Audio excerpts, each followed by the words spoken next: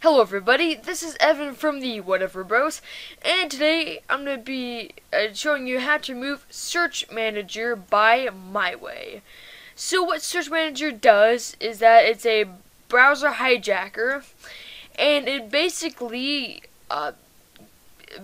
gets rid of your normal new tab from Google Chrome, and it adds this.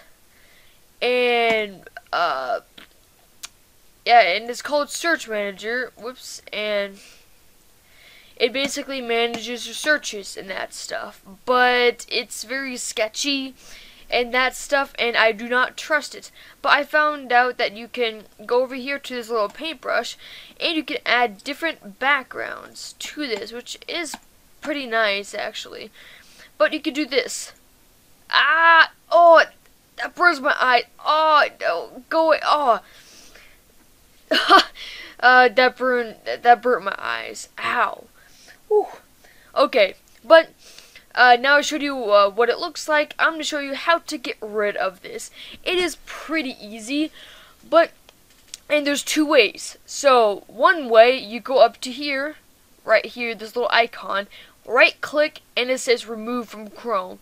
Or if you go to here, go to these three bars, click on that, go down to settings, go down to extensions, scroll down, and there's Search Manager.